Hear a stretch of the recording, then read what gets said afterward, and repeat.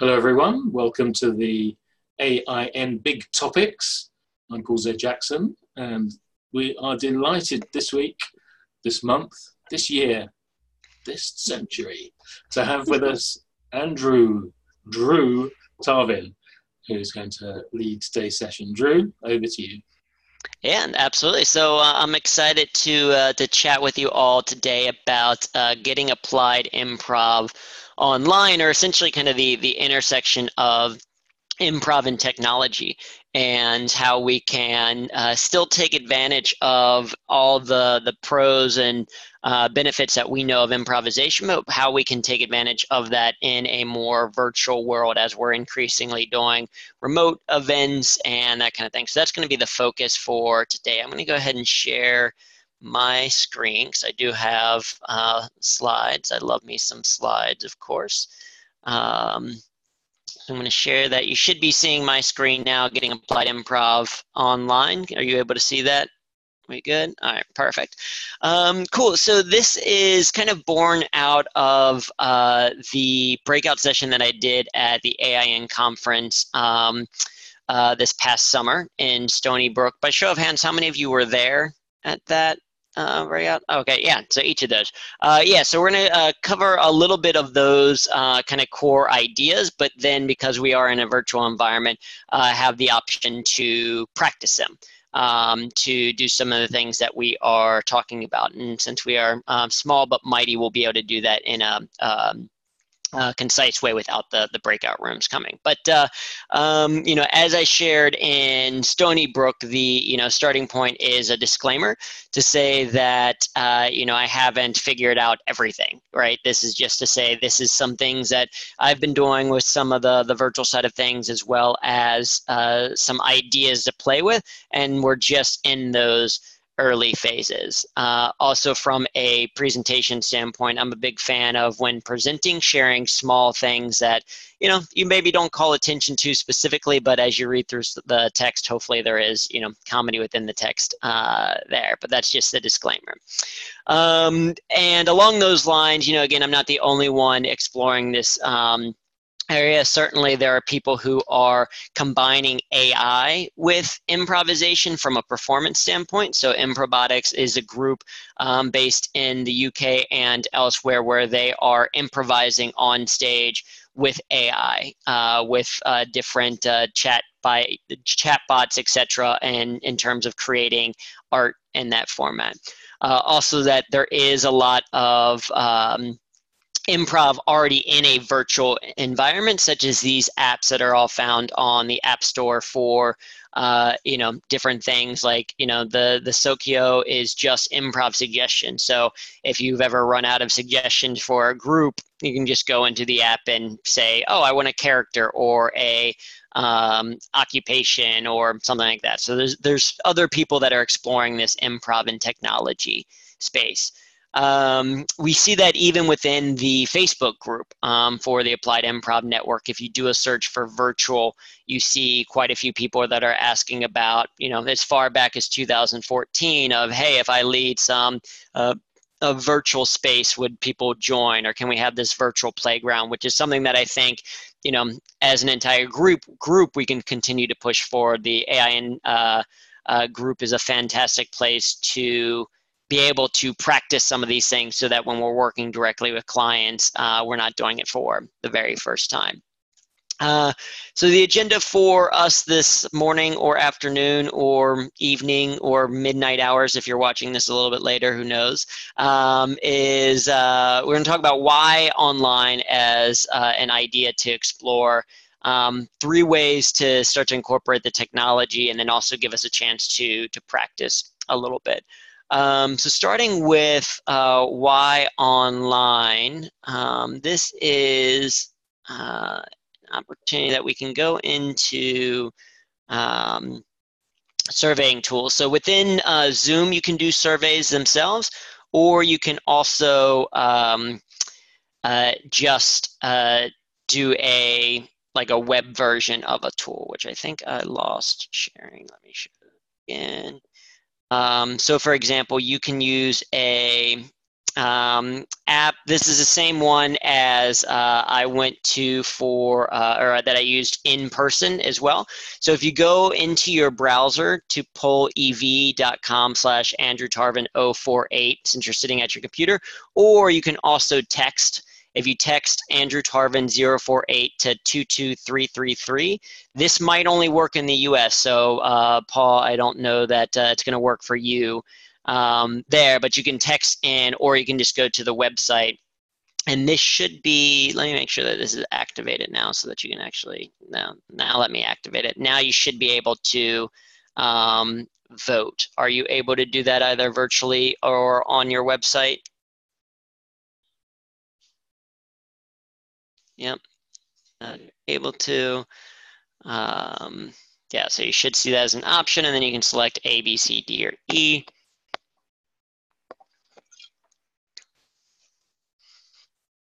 And so this is just one way, whether you are in person or virtually, that you can start to add a little bit more engagement, that you can find information out about your group, either for if you're doing kind of an opening frame type exercise where you want to learn, okay, what are people interested in? What should I focus on? You could do this as a way to vote on exercises to do or suggestions to use. If you'd like, there's a lot of different opportunity within polling to create improv type moments. Yeah, so we're starting to see those results there. Again, you can do this virtually or in person.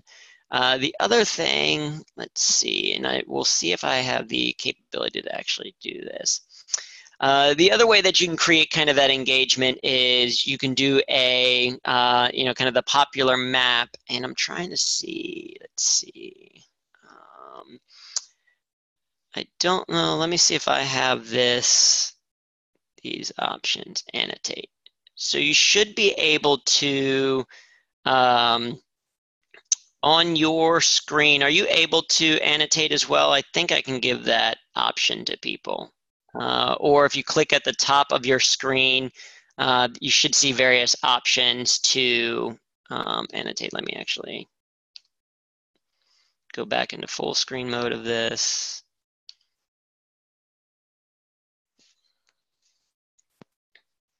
Let me go up here, annotate. Great. Are you all able to, do you have an annotate? Yeah, so we see it. Yeah, so you can mark on, you can do a popular like mark on a map, change a color. You can change it to a stamp and put a heart where you're like calling in from. For example, I'm there in New York City. So you have kind of like simple interaction way to keep people engaged from this standpoint. With the world map, it's a little bit harder to get more specific, but yeah, we see we've got the Pacific Northwest, we've got Doug there in Iowa, me in New York, and who is, I'm forgetting, Lisa, you're in Connecticut, is that right? No, Pamela, you're up kind of in the Northeast there. We have the multiple arrows from Paul. I like that. So you can give specific frameworks if you want. Hey, use an icon for this, or draw this out, or text it, or type out the ideas. So just another way to have some of that interaction from a virtual setting. And then as the person controlling it, you can then clear just your drawings, all drawings. You can change the format and then close things out. So we've got an international group kind of joining us, and that's part of the value of a virtual environment, is that you aren't limited to being in that one specific region. So that's one reason why we might put Applied Improv online, but we are also a smaller group and it is interactive. So I'd love to, I would love to share we have enough time for each person. So I'd love for each of you to kind of share why you're interested in getting Applied Improv online, or why you're interested in intersecting technology and virtual. And I can see each group. So we'll have maybe Paul go first. Okay, and I'm already getting excited by the technologies that you're showing us. I've taken opportunity of the chat as well. So one of the things for AIN, we've got a worldwide membership, 7,000 plus people that would easily be able to participate in all sorts of online things, even if they can't attend the annual conferences or even live events in their own regions and areas. And I think that mirrors clients as well. Yeah, I completely agree with that. Very cool. Pamela, you'll be up next. Let's see. You're unmuted, I see, but I don't know if we can hear you. Try again. Okay. All right. There you go. Two things. One is I teach classes in a business school on leading creative collaboration, and so I'd like to help the people who take that class be able to do this stuff too, because they all work globally in corporations, and we use a lot of improv, and I want them to be doing more. So I'd like to translate this knowledge for them. But also in my consulting, I work with groups that have, like start at University of Arizona, but they are building a telescope in Chile, and the teams have to work together. And so doing leadership development work with them, I need this ability to have more fun on our in our leadership sessions and more interaction. Yep, that makes sense. Very cool. Doug, you are next.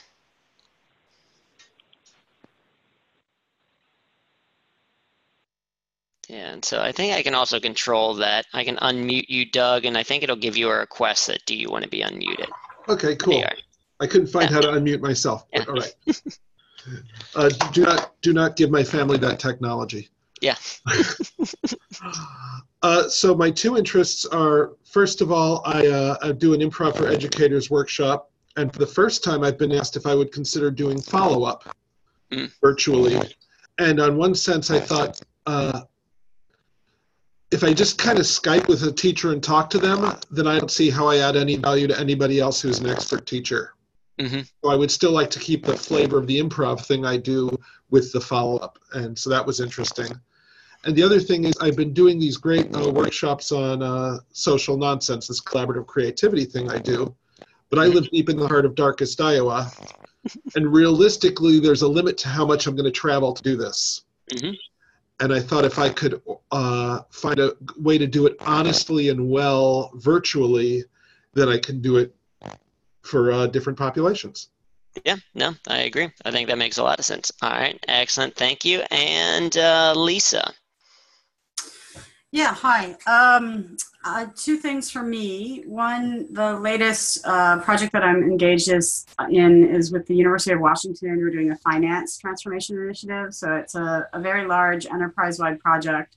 And our meetings often involve people who are both physically in the same place, but also dialed in remotely, whether it's our stakeholders in various locations or people who work full-time on the project. So that's one thing. And then the other thing, I'm working on climate change collaboration and trying to help organizations train up their folks to be able to engage in difficult conversations.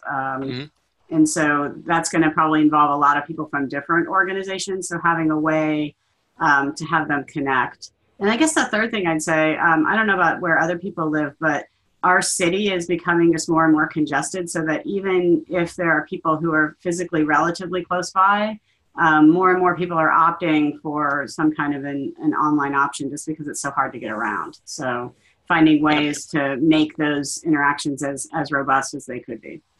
Yeah, absolutely. That makes a lot of sense. And I think, and kind of to the climate change and even if you could technically go somewhere, people are starting to be more conscious of their carbon footprint. And so thinking about how often do I want to be traveling and getting on a plane to different places. Part of it might be that there's a fee challenge. So maybe an organization can't pay you to fly to some place to then be able to work, but they're interested in the content. But overall it creates a lot more ability to create access. I think a couple of tips to keep in mind when presenting is one, the equipment.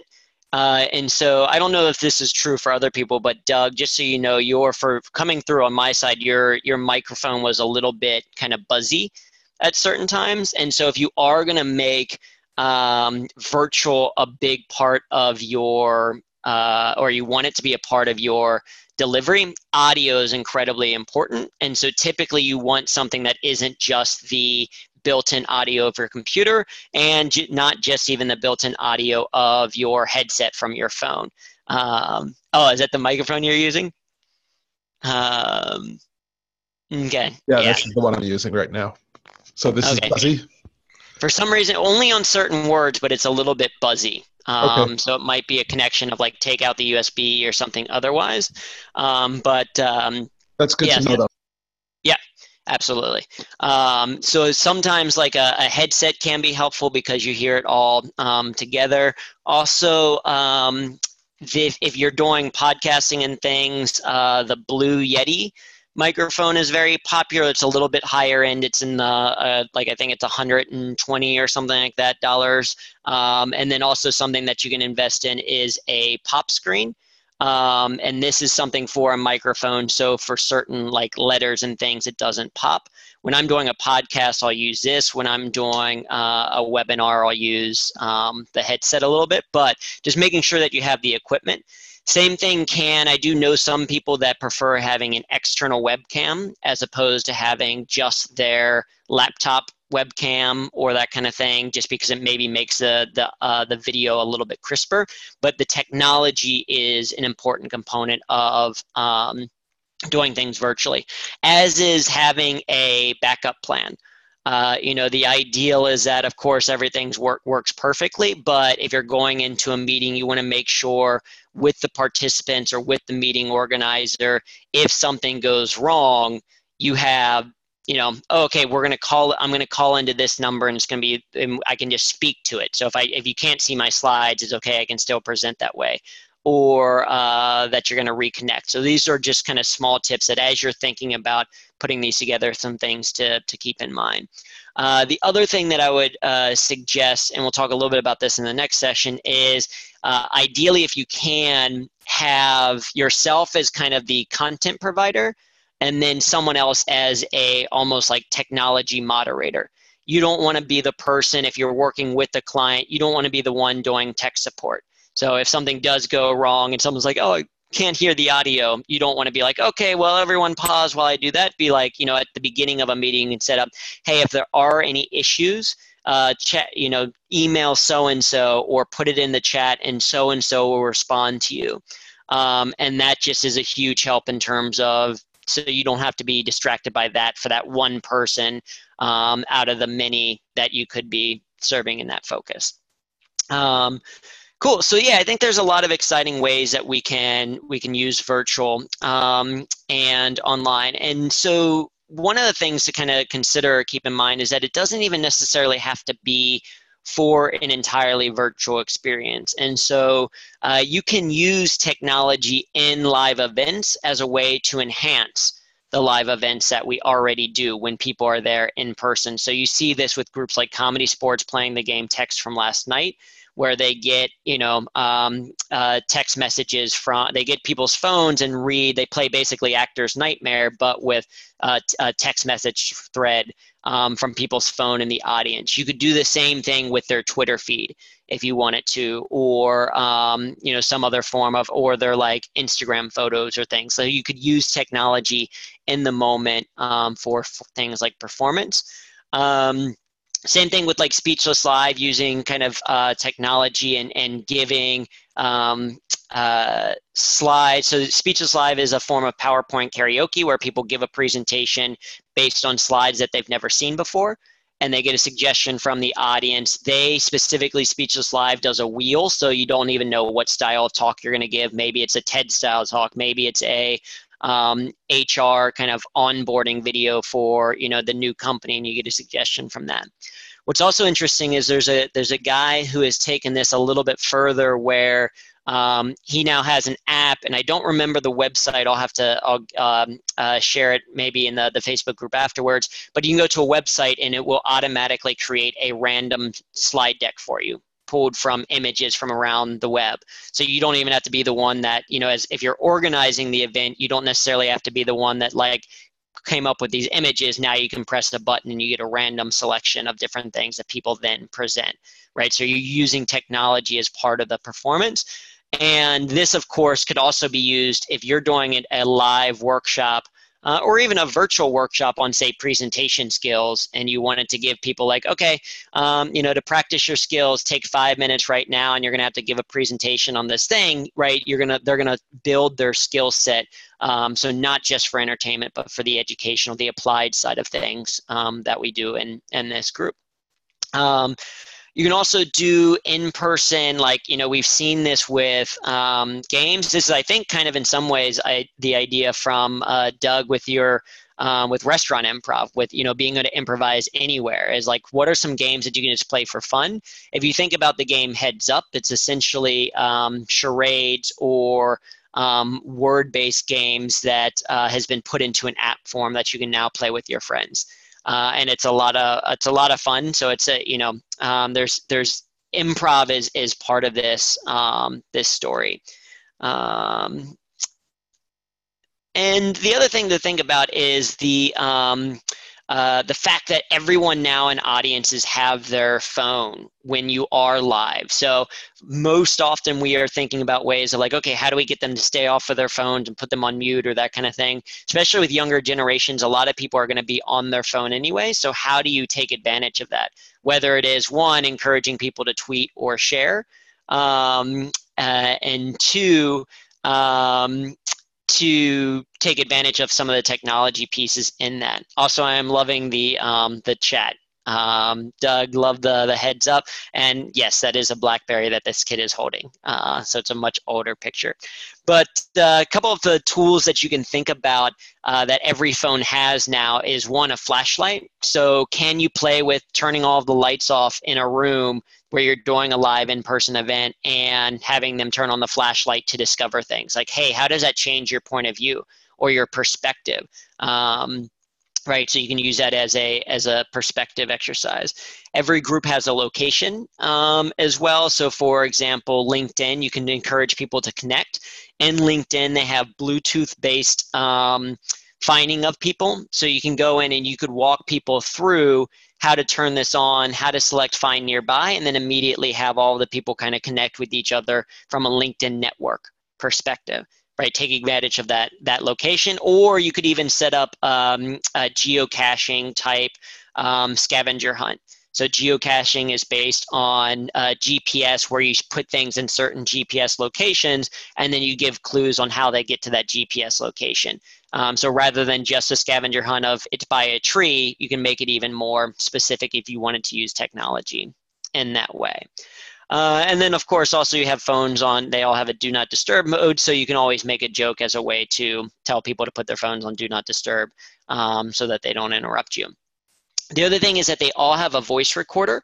And so as you are helping people do things, I'm a big believer in them being able to hear their own voice and how they do things. So, for example, if you're teaching presentation skills, you can easily say, hey, pull out your phone.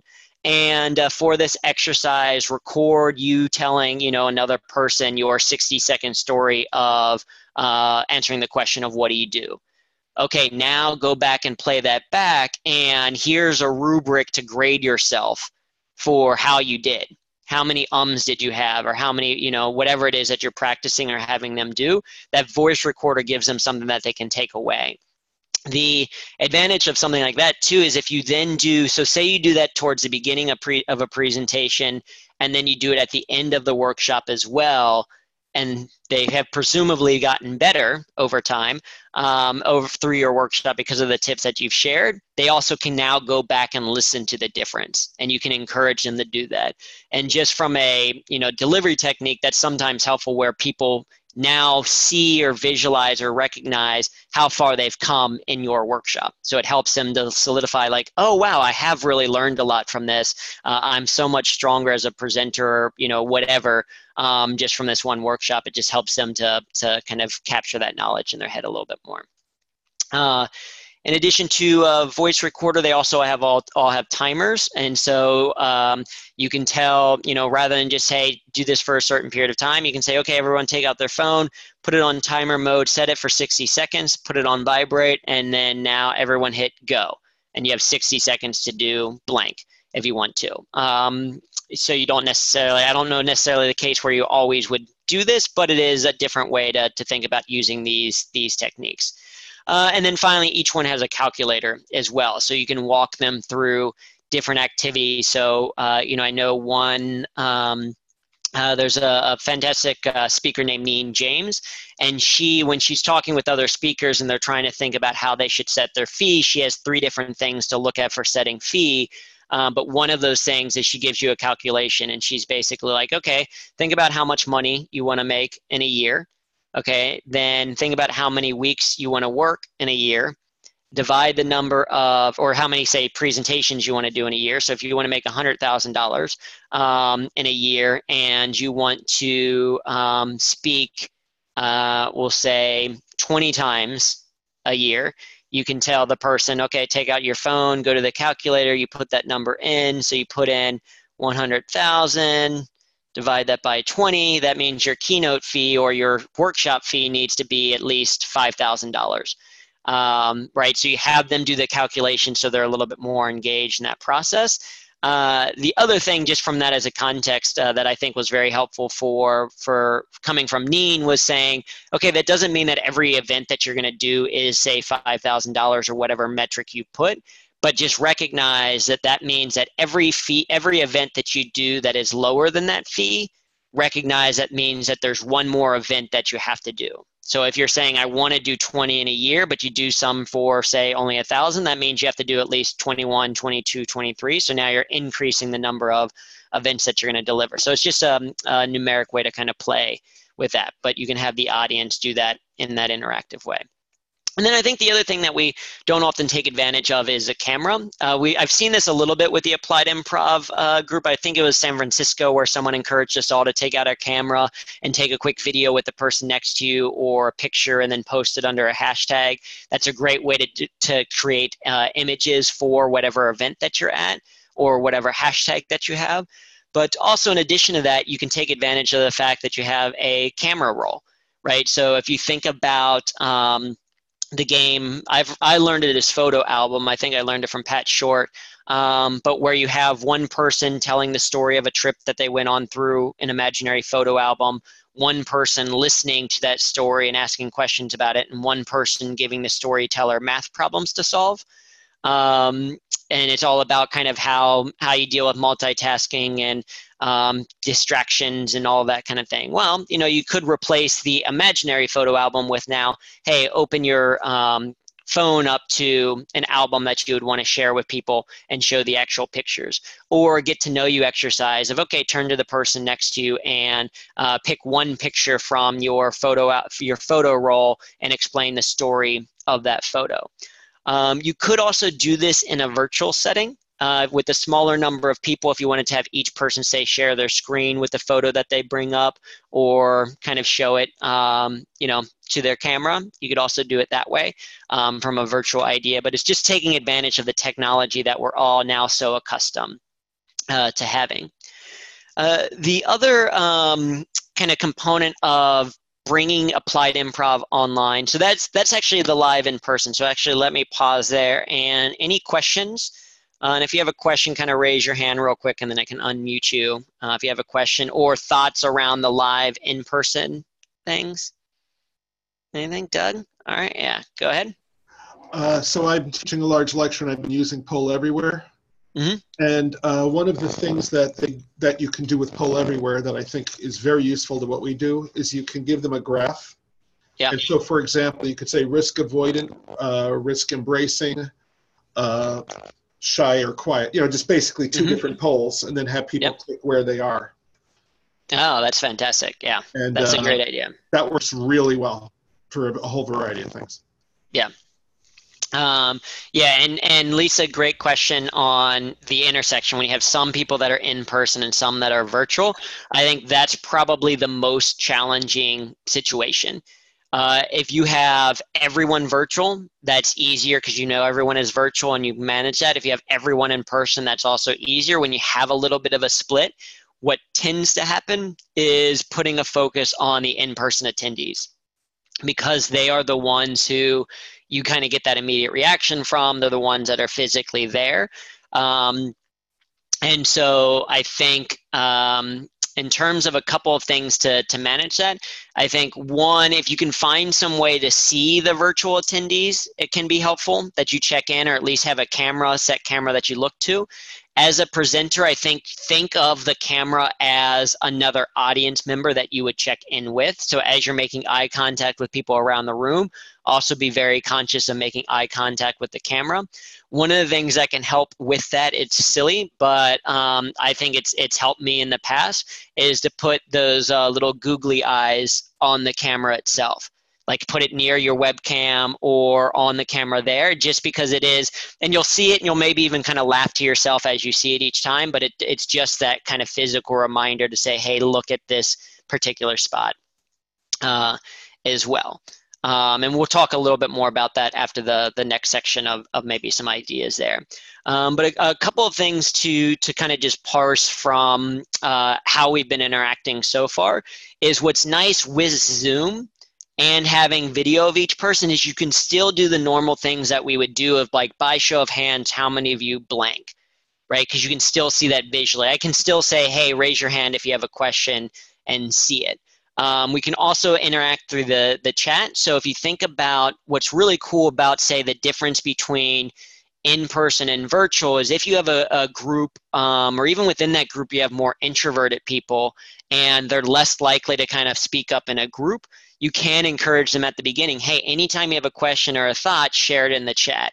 And that for some people feels a lot less kind of intimidating. And so you can actually in some ways gain more engagement from a virtual type setting from different personality types than a in-person setting, depending on how you ask the questions and do things. So yeah, we can continue taking advantage of the chat and the virtual thing. So when we think about on demand, I think sometimes, at least when I was first starting out, I was like, you can't really do interaction or that much stuff on demand, right? It has to be live in order for it to work.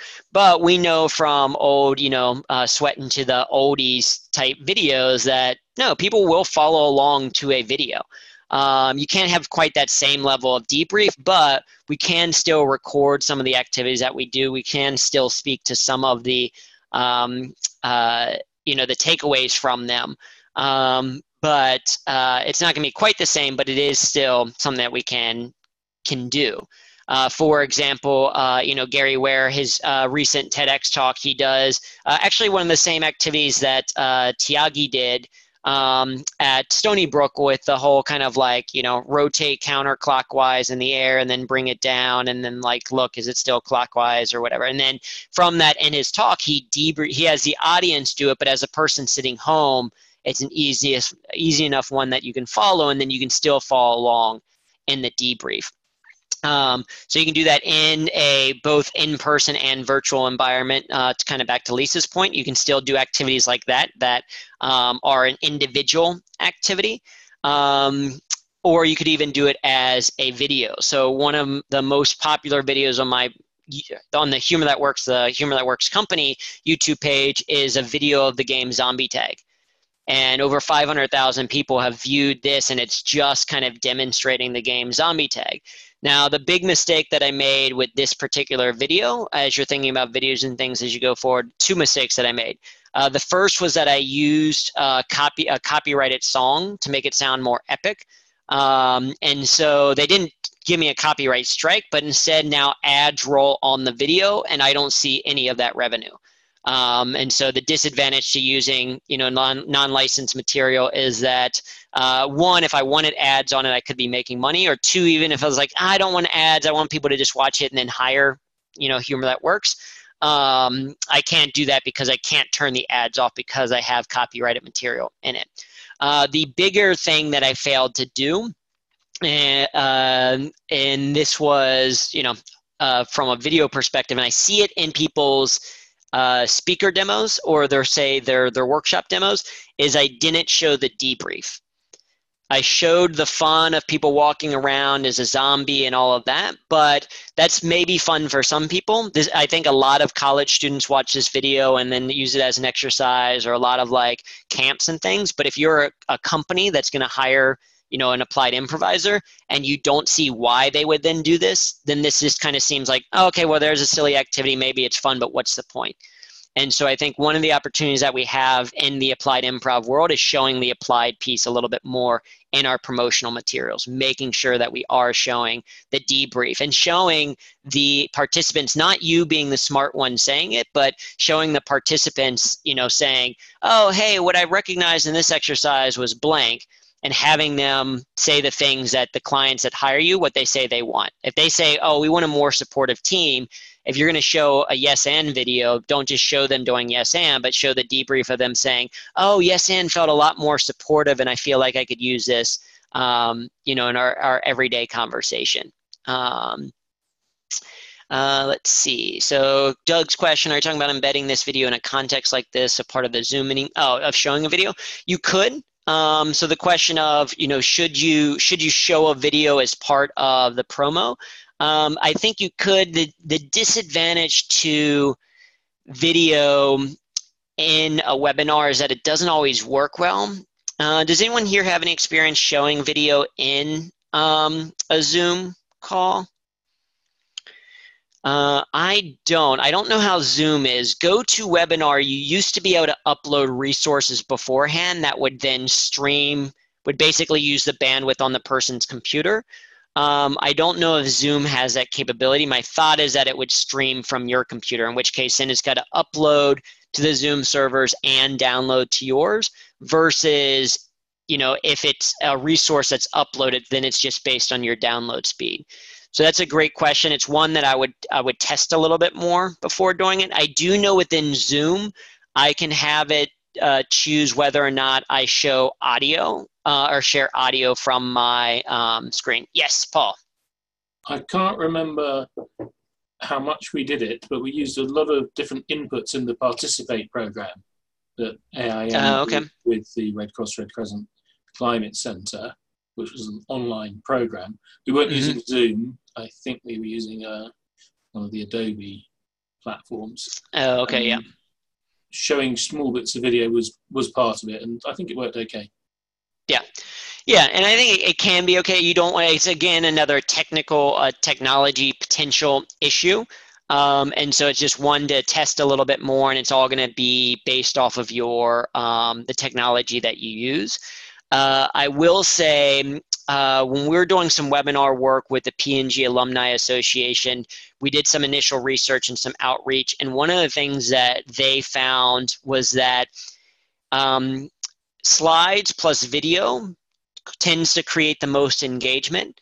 But slides, and then if video where your mouth doesn't match the audio, actually created less engagement than if you just have slides. And Zoom tends to be the best at this, as far as my experience. It tends to be the best at keeping your voice to your kind of the movement. It does the video the best, I think.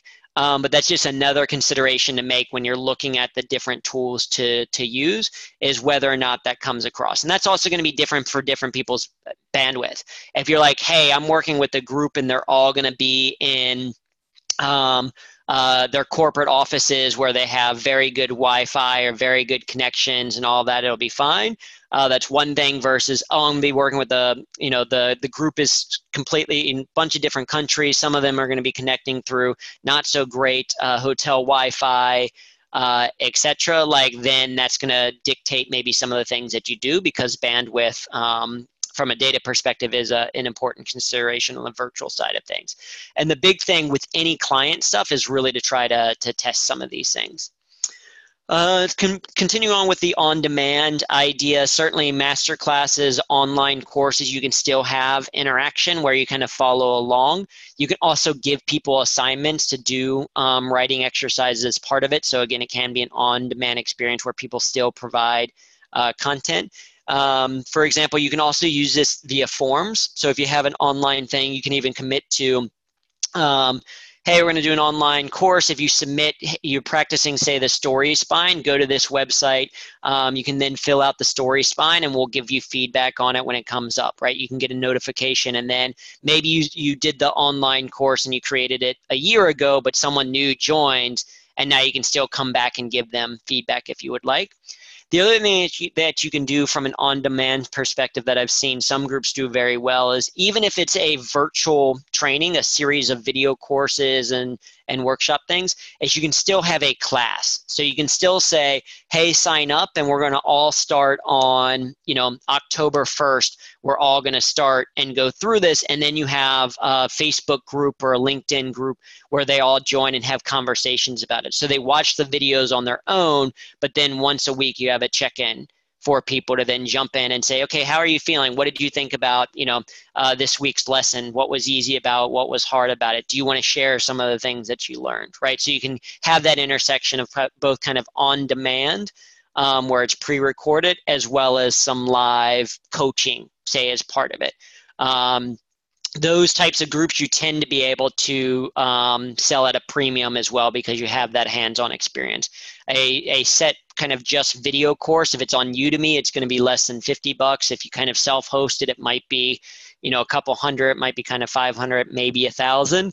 Once you get into like, hey, you're joining a group, and I'm going to be joining every week to give feedback, or you're going to have individual coaches, that's where you have a little bit more of a premium on that that offering typically.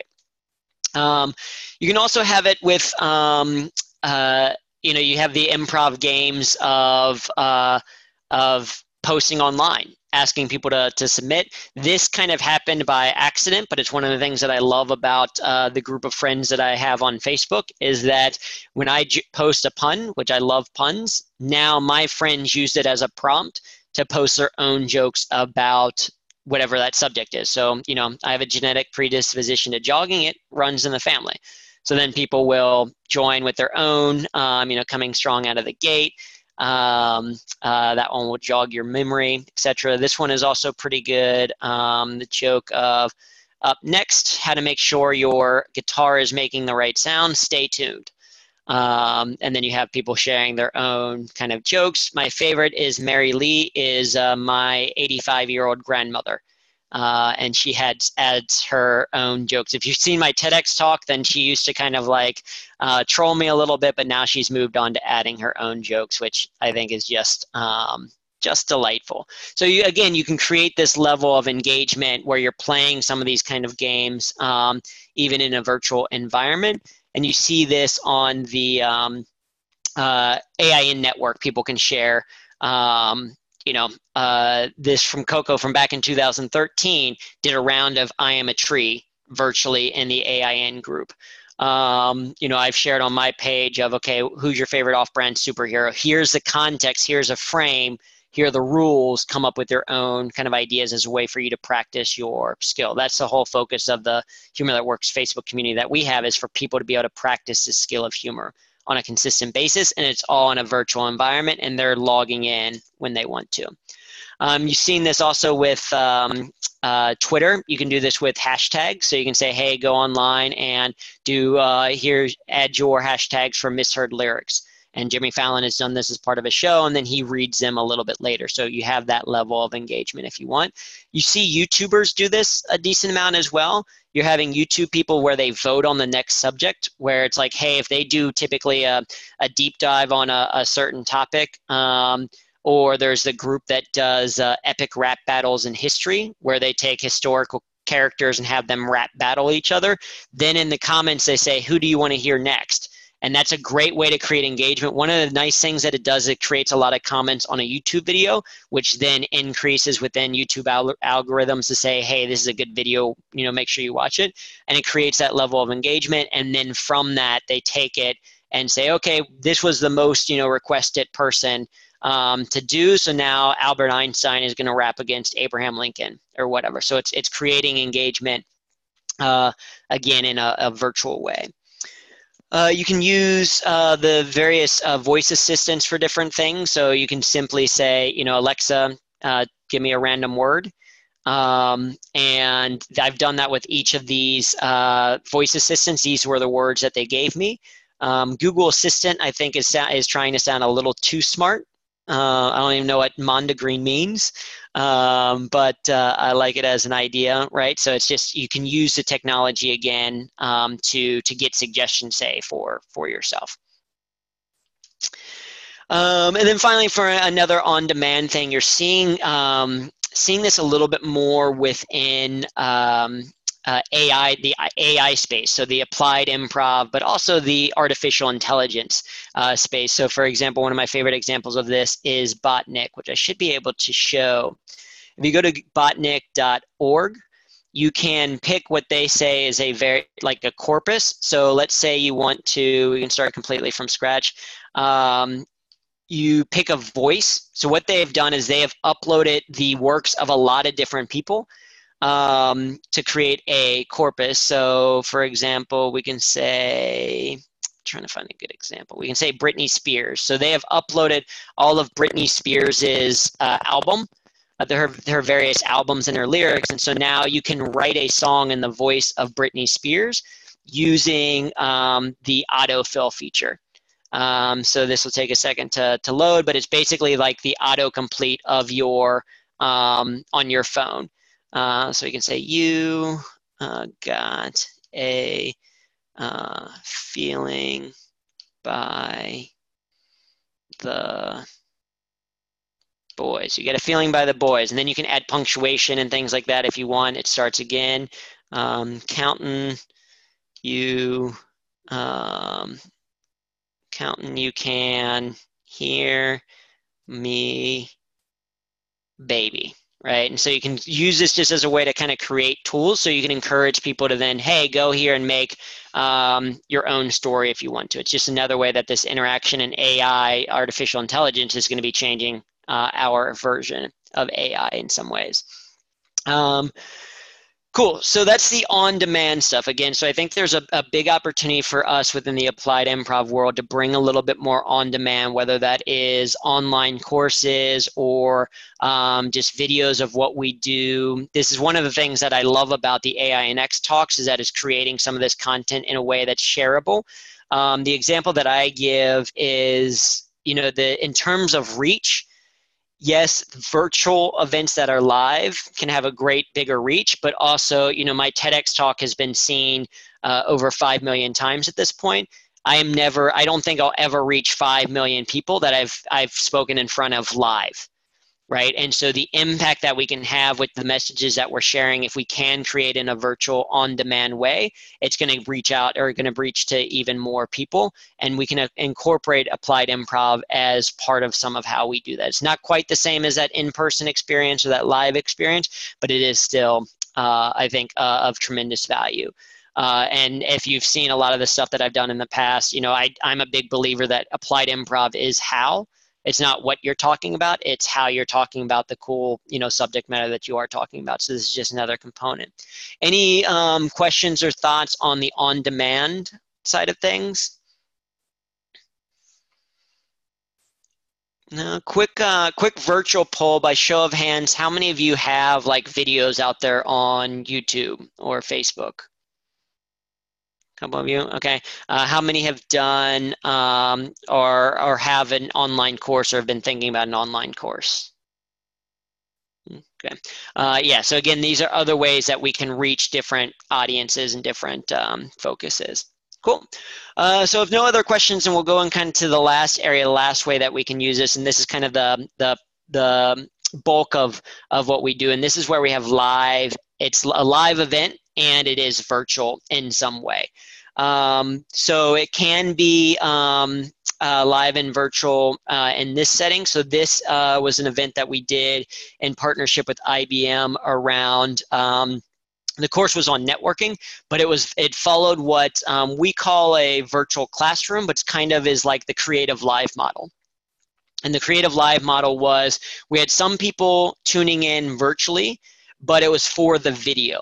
The reason why we're doing it was for the video, but we had it, we had people in person for the video, so that we could still do, we still did directed story or color advance with 2 participants, but we demoed it with some of the people. So you can have people in person intentionally there that are more for demoing the exercises that you're talking about, so that people at home can follow along or understand the rules that you're talking, the rules that you're suggesting or saying.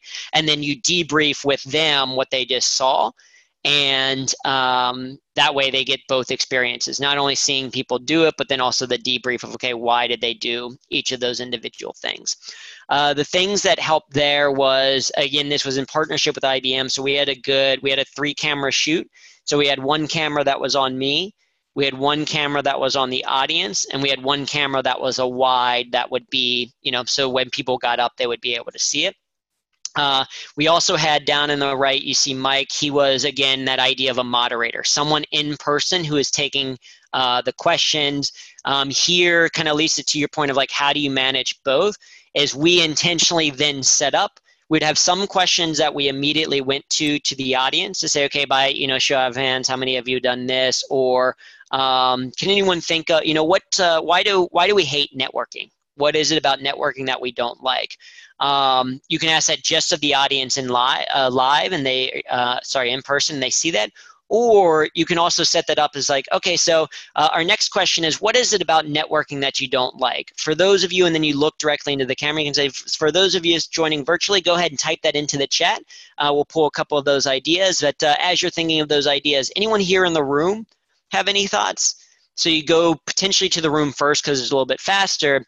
And then by having a moderator, we would then go to, okay, so Mike, what were some of the thoughts from the people online? And then he would be going through the chat to kind of say, okay, these are what people are saying, or multiple people are saying that they tend to, it tends to be very boring. One person is saying that they always feel awkward. And then as far as exercises and debriefing, typically we would debrief with the people in the room, but you could also debrief with people virtually, right? You could tell after you do the exercise, you could say, okay, again, in the chat, share some of the ideas of like, what did you notice? Or what did you think was easier? Paul, you have a thought? Yeah, this looks like the hybrid future we've been promised. Was this the finished event, or was the recording of this the product? It was a little bit of both. So I have the recording of it. I have not turned that into a product yet. The goal is theoretically that I could. We've learned some things. So I did this, again, we did it in partnership with IBM, but also through a company called Steady Now. And Steady Now has gotten much better because one of the things that it just wasn't set up correctly. So when doing this, particularly with the 3-camera shoot, what we thought was happening was that it was recording each individual stream, so that in post, if we wanted to be like, oh, let's go to this now, and then let's go to the audience here, and then let's go to the wide here, it wasn't doing that. It should have. It was just a setting that was a little bit different that they had to learn that process. Because what we did have is we had a director basically sitting there and had a switcher. So he determined, we had one feed going through, I don't think it was Zoom. I think it was like GoToWebinar or maybe IBM's technology. No, it was a Google video, a Google Hangouts video. And so we had one person, they just had a filter where they could press a button and it's like, okay, go in on the tight, and then press a different button, show the audience. And so they had a director there. For my purposes, I wanted the video afterwards in the creative live style. IBM wanted to test the ability to do this completely live.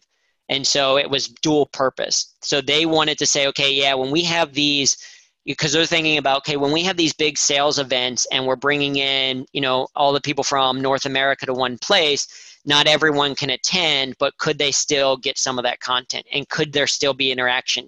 Can we still have polls as opposed to people just watching?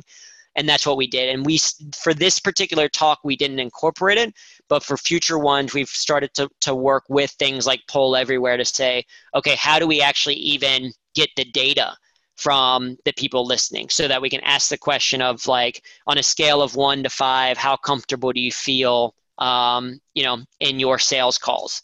Okay, let's do that survey now. Let's do a poll in person as well, because they're interested in, say, the gamification of polls where, there's a winner, where they're doing content where there is not just a get to know you type question, but more of a correctness question. So it's like, okay, of the 5 IBM values for modern sellers. Which one speaks most to storytelling? And then there's a correct answer to that. With a service like Kahoot, you can have correct answers, and then you can have basically a winner both. And their goal is to have it so that both the people in person, the 100 people attending live, and the 500 people attending virtually participate in the same poll. And then there's one winner, or say maybe 5 winners from all of those that they pull, whether they're in person or not, they've pulled those people together. Does that make sense? Does that answer your question? It does make sense. It's very sophisticated. I'm give an example of something that was a lot simpler that I did. Yeah.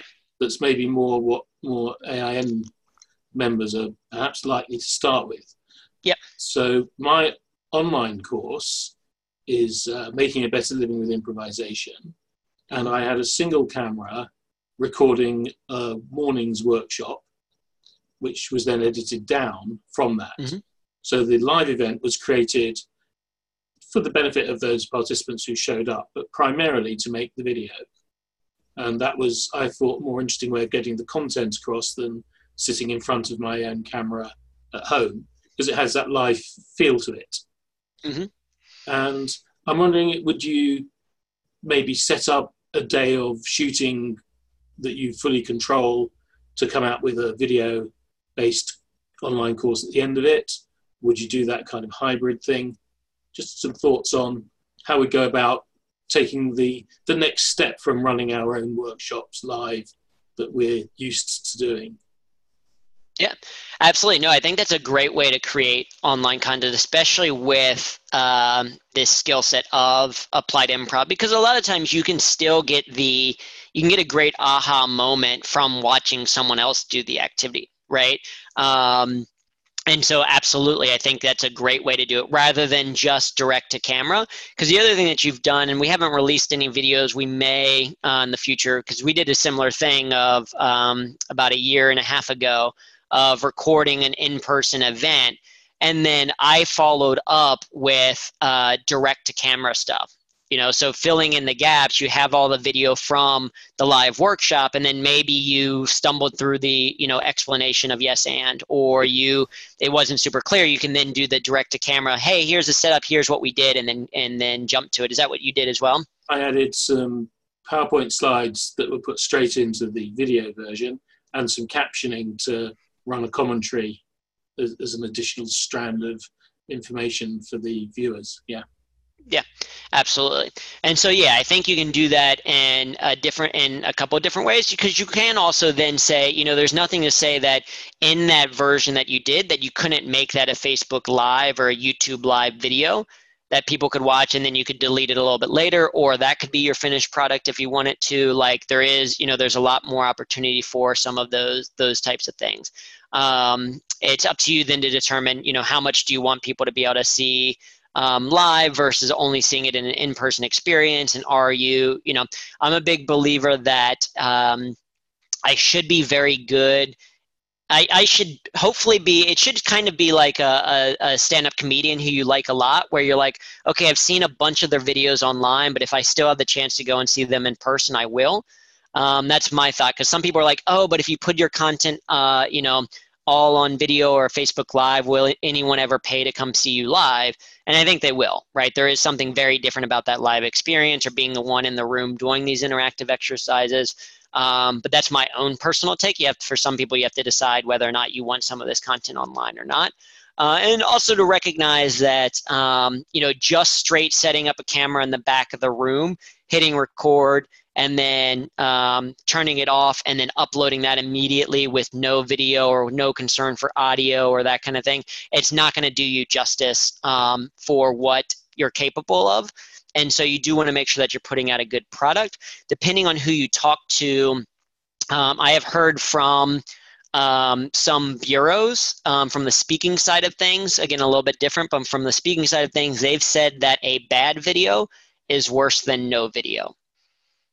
Just because people then can see it and they're like, oh, okay, I don't want this. And so you just want to be making sure that the product that you're putting out there is something that you are proud of. This is, again, where audio is a huge factor kind of coming into play, is making sure that you have good audio.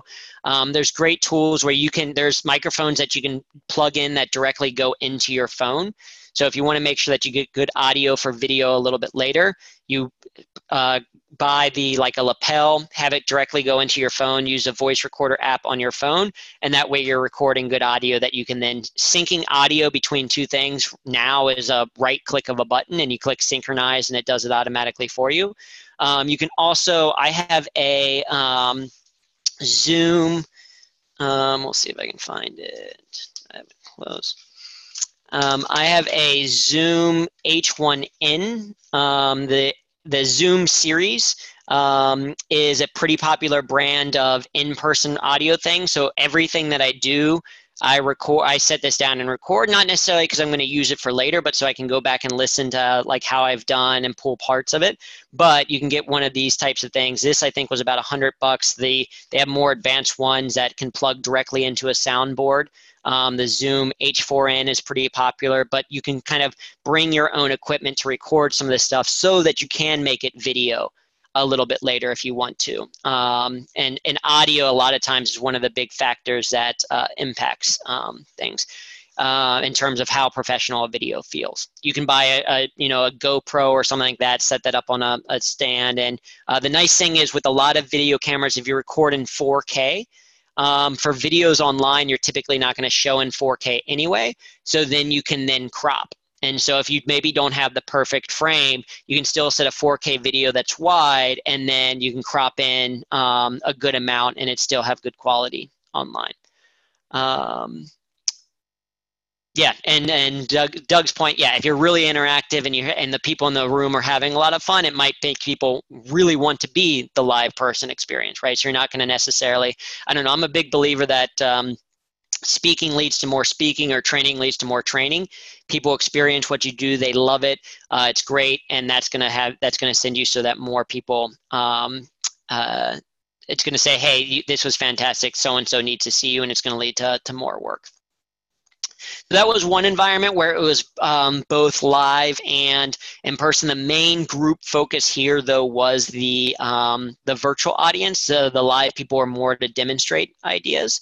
Another example also shared in at Stony Brook was a situation where I was in New York and the client was in Switzerland.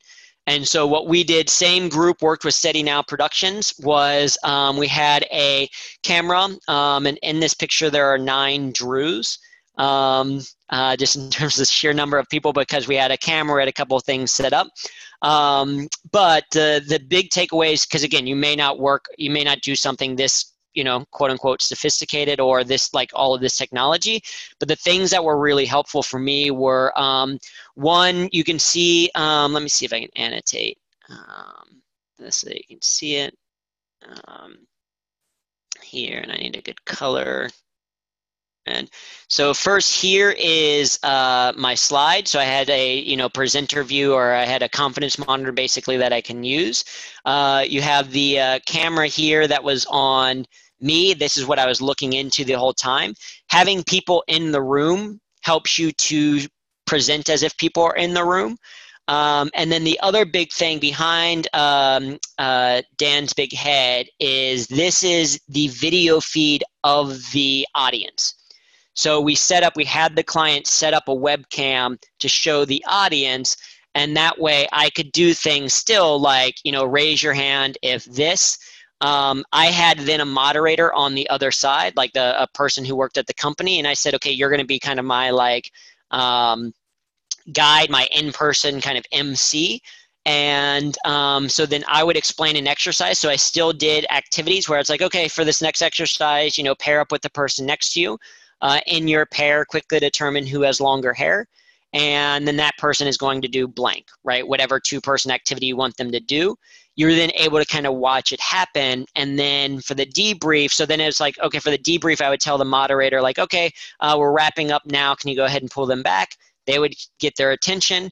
And then I would debrief it from there. And they had a microphone that they would run, and I could hear, based on the audio that they set up, the microphone recording. So it could say, okay, if it's yes and versus yes but, how many of you thought yes and was easier? Okay, I can see a show of hands. Okay, why did you find yes and easier? And then someone would raise their hand, they would run to a microphone, and then I could hear it. So the things that I think were really helpful in this scenario were definitely being able to see them, so that I could kind of see smiles, I could see nods, I could see the hand raising, and having a moderator on the other side was incredibly helpful, because they were the ones that was kind of managing. They were an extension of me, basically, in the room. This was also another scenario where we had a couple of different angles. So that camera that they're using is a very good camera. It was a 4K camera. And so they would have either a wide on me, they could choose to zoom in if they wanted to make it a little bit more intimate.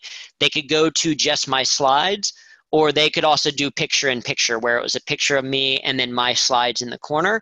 And then Joe, who is here, was basically the director deciding which shot to do. Again, you don't have to do anything that advanced, but for bigger clients, and I think as we grow forward, we might do more and more of this type of thing. The other thing that I think was really helpful that anyone can do is, if you are in more of a presentation mode, is standing. I think so often we think of like, oh, okay, I'm doing a webinar, so I'm going to sit there because everyone else is kind of sitting there as well. We just know that can kind of change some of our performance. So I think standing up and having a good background and being a little bit more playful and having flexibility to have that level of energy, I think is a very helpful thing when doing these types of events. Let's see, checking the chat there. Okay. Cool. So that's one scenario. Like the second scenario, right? We have the scenario where it's both live and in person. We have a scenario where it is entirely virtual, but the audience is in one spot together in a room. And then we have the scenario that is maybe a little bit more traditional that we think about, where it is this webinar style where everyone is individually in front of their computer. One tip is learn to clear the annotations before you close that bar, so they don't go from slide to slide. Can I do that? Clear all drawings. Okay, boom, did it. So I think the other thing to keep in mind or think about with virtual environments is taking advantage of the fact that everyone is in front of a computer, that everyone can kind of contribute in a different way. So for example, polls. So Zoom has a capability to add polls. We haven't added them here today, but you have the ability to incorporate a poll if you want to. Again, the polls can be used, one, just to get more information about the group. On a scale of 1 to 5, how comfortable do you feel with blank? Or you can use it for a correctness. Again, you can say, okay, like based on what we've talked, what are the 3 ways that you might, the 3 scenarios where you might use online tools? And then you can have people answer there, so you're checking kind of retention and understanding. The couple thoughts around polls. One is, if you do a poll and it theoretically is going to impact your talk, actually have it impact your talk. So one of the pieces of feedback that we got with the P&G alumni webinar group would be that sometimes a presenter would start with a poll and they'd be like, how familiar are you with blank? And they thought people were going to say not familiar at all. Most people said, oh, super familiar. And then it didn't change any of their presentation. And so people are like, why did I fill out that poll if it's not going to impact what you say, or if you're not even going to speak to what you're saying?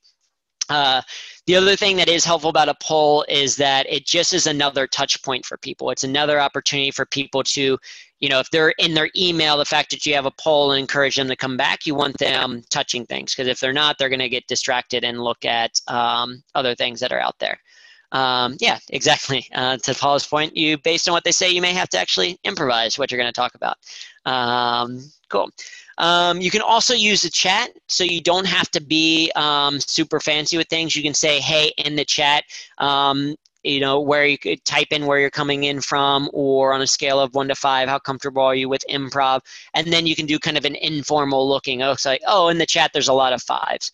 oh, and the group or suggestion for our story is I'm seeing this word, stands out to me. So you can really take advantage of the chat. You can also do drawing. So for example, if we go back into annotate, we can do I don't know the actual name of it. I don't know if any of you do basically where you draw one line at a time. Does anyone know what that's called? Because you can do this in person. People sometimes do it online. But for example, if I make one line here, now let's say maybe Paul, do you want to make the next line, and we'll create a drawing together. So Paul, you can go next using the annotation tool. You can pick a color that you would like, but use the maybe just use the draw tool and add an additional line. Are you able to do that?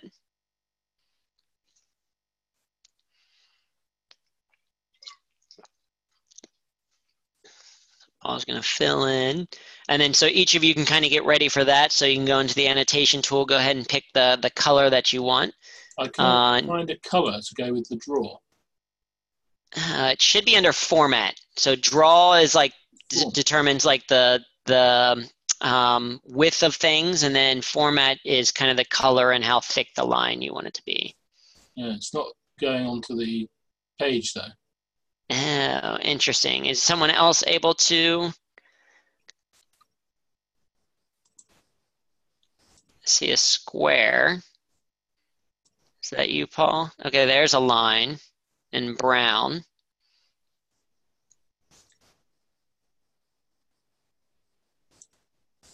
Ah, I got it now. Okay. Okay, so Doug has the brown line. Yes, then we have a gray, and then Lisa, if you want to add a line or something, and then you can basically do, I know people have done this exercise in person, but then you can do this virtually and say, hey, let's draw something together. Or you can have people do their own individual drawings off to the side, like draw how you're, feeling right now. And this is just creating engagement. You want these types of touch points so that people are, again, in a virtual environment. It's much easier for them to Alt-tab or Command-tab into something else. So you want some type of piece of interaction as you're talking about things, that you just give people this ability to practice. I like that. Very cool. And this is all built in. This annotation tool is built in basically to Zoom. What I did is in PowerPoint, if you're sharing a PowerPoint slide, if you hit W, it just whites out the entire screen. You can also hit black. If I, let's see, close that and switch back to the slide. If you hit B, it just changes things black. If you hit white, again, it changes everything to white. And so I didn't have to create anything special for that. I just, hit W on the slide. It made it basically now a whiteboard for us to play with. And then I can bring this back, because there is also something called AWW. I don't know the exact URL, but that's a website version of basically doing the same thing. And then as the host, I can control if I want to clear just my drawings as part of it and leave your beautiful artwork up, or I can say, art is a temporary, especially in improv, it's all gone. Right, so then you can debrief and everything from there. Then we have, of course, what we're going to do today, have the virtual environment. Within Zoom, you can have quite a few people join at any given time, so that, again, you can kind of virtually see them if you want. And then you can always call on people. I think this is where the facilitation of the moderation skill comes in, is within, it's a little bit harder because because everyone's order might be a little bit different, for me to be like, okay, you go next. It's hard to know who that is, but if you then have those view comes up, you can say, okay, Doug, you're next in this area. Do you want to share, a thought or an idea? Let's see. If we do that, 5 minutes. What is 5 minutes or so? How much time we have left? Oh, my audio just got garbly. Is my audio okay now? Or is it still garbly? Still garbly. Hold on.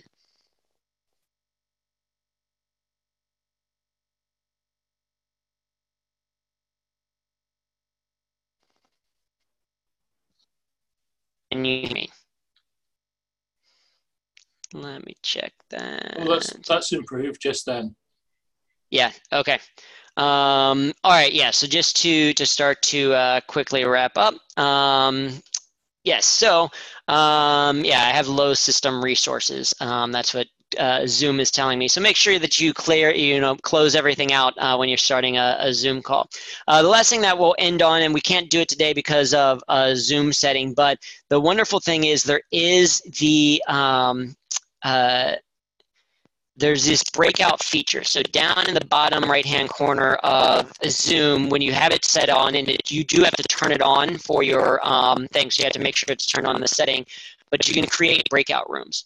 And the breakout rooms then put the participants together in a virtual room with just each other. And so you can say, hey, virtually we're going to do the exercise of yes, but versus yes, and you click on the breakout rooms. You can decide, it tells you how many participants you have and then how many rooms you want to create. And then that determines how many you have. You can't say put 2 people in a room. You have to say, okay, if there are 6 people, create 3 rooms. If there are, I think you can do up to 200 if you have an added icon. I think 50 is the default. So if you had 50 people and you wanted people in rooms of 2, you would need to create 25 rooms for 2 each. Once you go into the room, as a participant in the room, they can ask for help, which gives you as the moderator notification, and then you can join that room if you would like to give clarification. You can also send a text chat. The text thing isn't all that visible, so you do have to kind of, they may not see it if they're in the middle of an activity. And then the other thing is that it takes about, once you close the meeting rooms, it takes about 60 seconds. It gives them a 60-second warning. And so just know that when you are giving that debrief of if you're like, okay, you did the exercise, now start to think, you have 60 seconds left and go. And so depending on how long you want that activity to be, that determines when you want to actually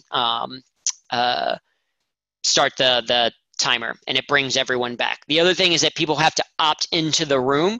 So you click on make everyone go into breakout rooms. They then have to click on enter breakout room. Otherwise, they stay in the main window and don't see the individual thing.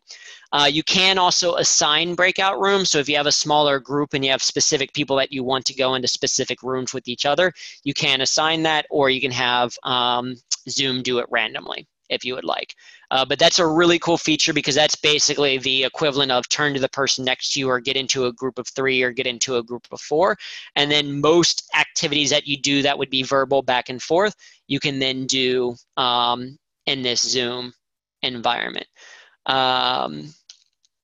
Great. So, yeah, and so to answer that question, you can assign or it can be random, entirely up to you what you want to do. And I'm a big believer that, almost any exercise can be an applied improv exercise if you debrief it properly. So if you think about games that you play, like you could have participants play Word with Friends and then debrief that.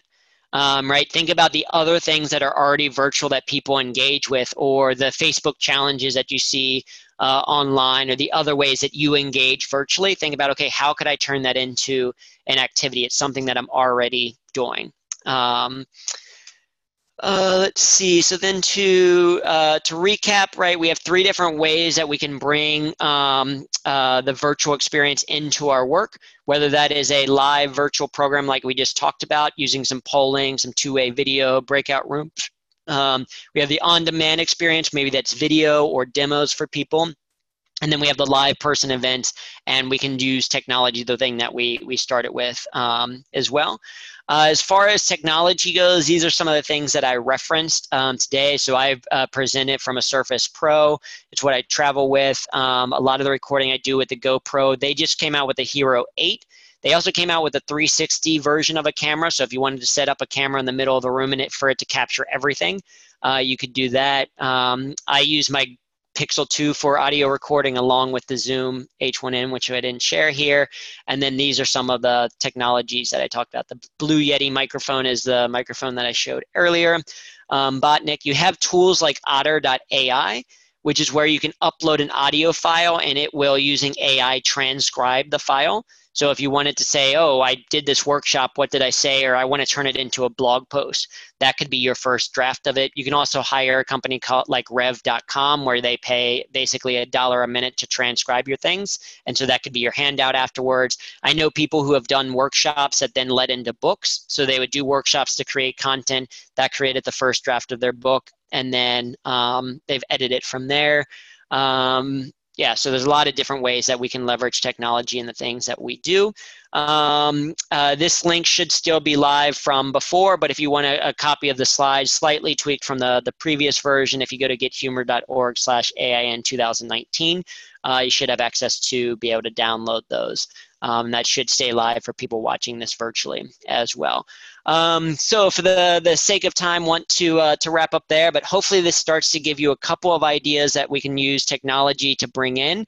I would say let's leverage the AIN Facebook group to have practice scenarios, have people say, hey, I really want to lead a virtual session. If you're going to get hired for a virtual group, hop into the AIN group and be like, I want to practice some of these exercises and see how they go and make sure that I'm using Zoom correctly and all of that. Like let's leverage that so we can continue to push the mold, but hopefully this is some starting ideas that gets the ball rolling. Indeed. Thank you very much, Drew. Thank you. We've been developing as part of these big topic video webinars some online game swaps and exchanges, including development of new activities that work particularly well in online environments. For example, one in Zoom last week with Leaf and somebody from Chicago that was recorded and would be worth watching. A lower tech version really than some of the things you've been talking about, but it really shows us some places that we may be able to go individually and collectively over time. So thank you very much indeed, Drew. This will be has been recorded and will go online as part of the AIN YouTube channel. And there's more to come with Rebecca Stockley and some others that will be announced very shortly. If anyone that's watching wants to offer a session for one of the big topics, 90-minute session like this, then please get in touch with me, paul@impro.org.uk. I'm going to end the recording and then we can all say whatever we want to say to each other beyond the recording that nobody will ever know.